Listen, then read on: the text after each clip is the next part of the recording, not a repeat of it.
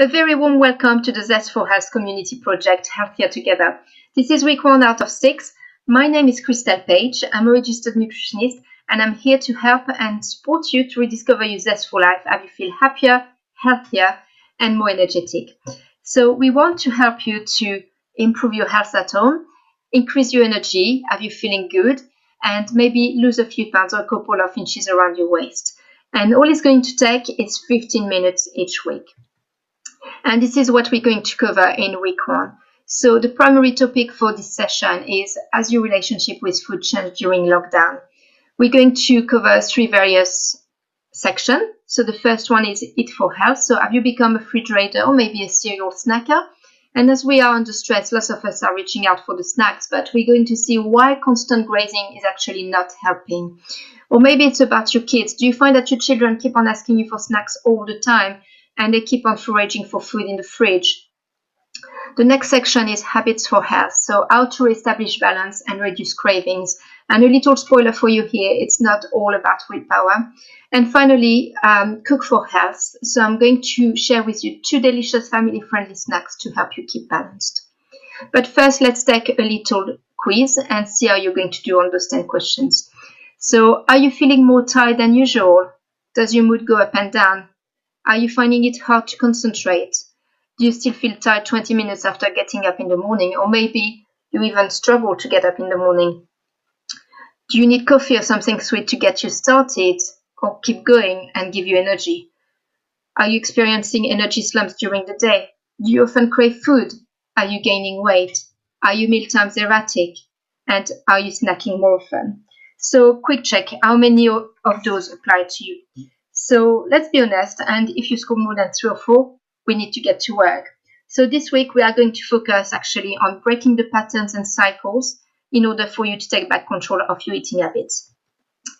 And a survey by King's College University, which actually was done during the previous lockdown, had some really interesting results to share. They found out that 1 in 3 were eating more food, 1 in 5 were drinking more alcohol, 1 in 3 were sleeping less well, and 1 in 2 were feeling more anxious. So you're not on your own. This is a population-wide situation. And, sometimes you might just think that the other week of crazy eating and drinking is a small price to pay for keeping your sanity during COVID. The reality is just the time has come for us to redress the balance. So let's have a look at the reasons why. So why does this happen? So we spend more time than ever at home, and you're more likely just to walk past your fridge or your food cupboard now than you were before. And each time you're going just to mindlessly just grab something to eat. We're under stress, and that's undeniable. So we know that during periods of heightened stress, actually our relationship with food is going to be impacted.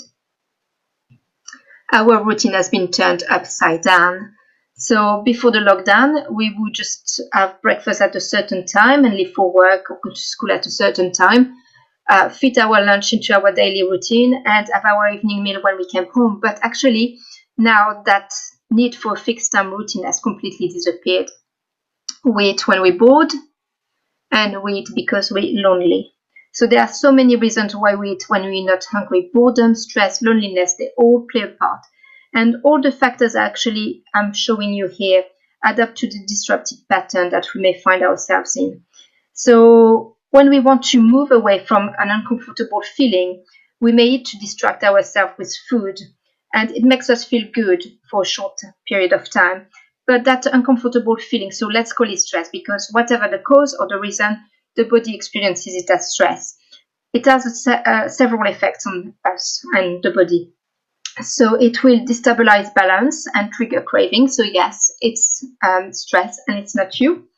It will tell you that you need more coffee, which triggers more craving. And, you have to have that biscuit or maybe 12 with the coffee or your tea.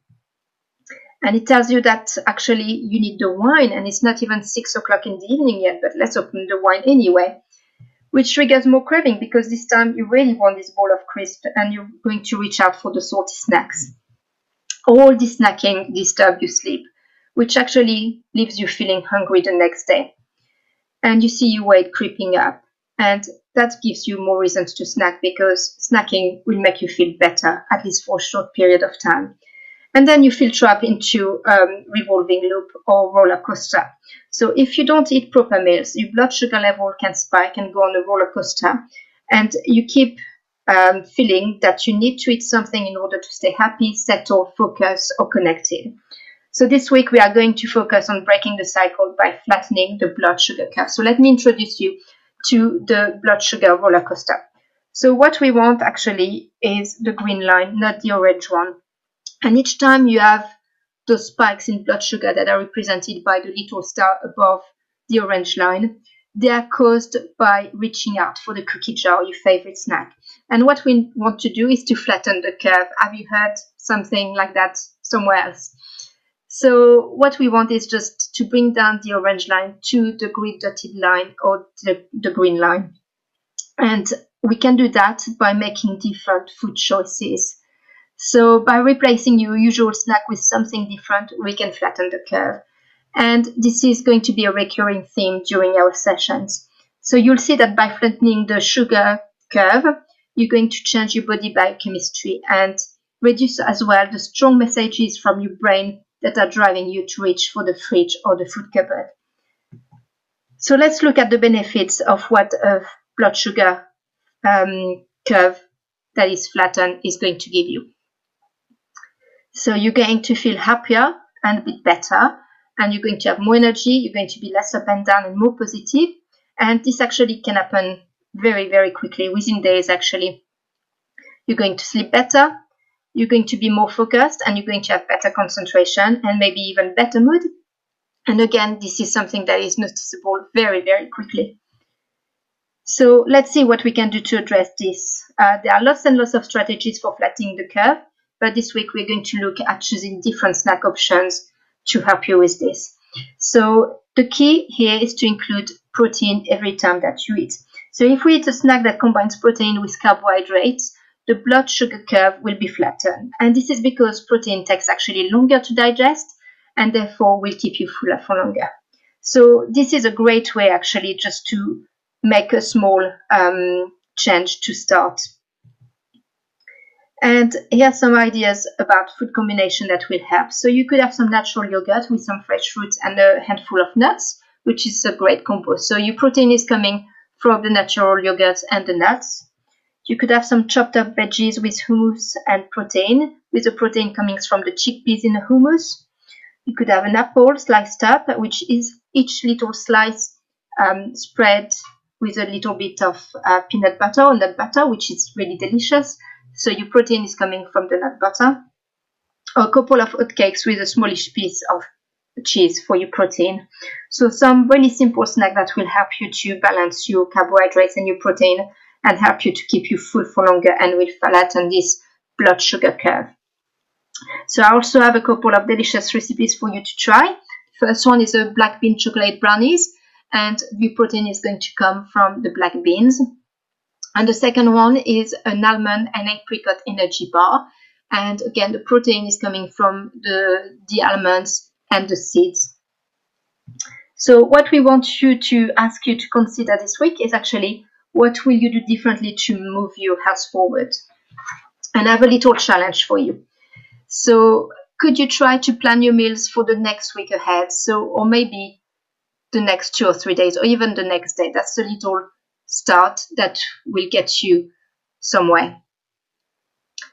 Or include some protein snacks in the planning. So I've given you some ideas here. Make it fun.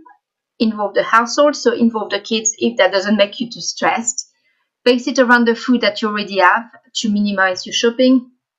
See what different healthy snack can make. Rinse and repeat.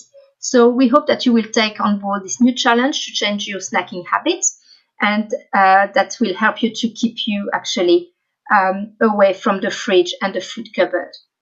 So do let me know how you get on with this, and I will post the recipes for you as well as a PDF. So what we'll be providing you over the next few weeks are some other mechanisms and small tiny habits that can build up together to make a big difference. Some additional helpful resources for you here. So you may want to listen to Dr. Chatterjee's podcast that is directly actually relevant to the subject we've discussed this week. And it's all about what it takes to create a new habit and how to make it stick. So you may be interested to know that actually creating the feeling of success and experiencing the benefits of what you're doing is what is going to make you habit stick and wanting you to do it more. If you have any more questions or want more information, please do get in touch. My contact details are on this slide. So next week, the session is going to cover the mighty veggies and why they are so great, how to include more veggies in your diet. And I'm going to share with you some family-friendly dinners with lots of veggies. So I hope that you enjoyed today's session. Take care, have a great week, and see you same place, same time next week.